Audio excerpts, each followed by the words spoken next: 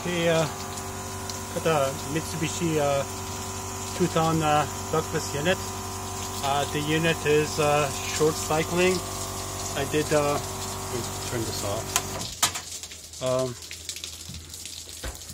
So the problem is the condenser coil is completely clogged. I can't see back there, but right that. This is really bad. And I'm just using triple D coil cleaner.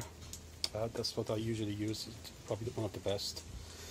And my Milwaukee sprayer that I did extend the hose, so it's 10 feet long now. It's see, it makes it perfect for this job.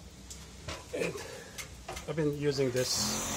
I've cleaned at least, taken the cover off. The cover is right down there, so I don't need to take the condenser fan motor. It's not even on my way. So it's gonna take my time, clean these, and make it like the day one.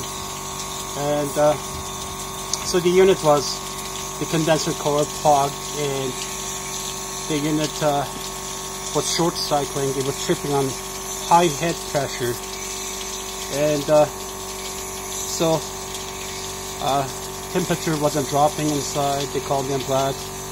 They called me, it's not good for compressor. It literally damages the compressor, you know, each time it goes on high head pressure.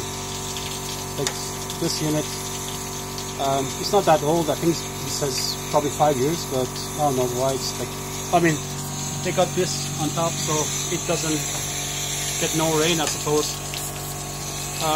But anyways, so just gonna clean these and with my Milwaukee sprayer, and which is perfect for this job because on on the high setting on Milwaukee number 5, you only get it's 120 TSIG, so which is perfect, you know.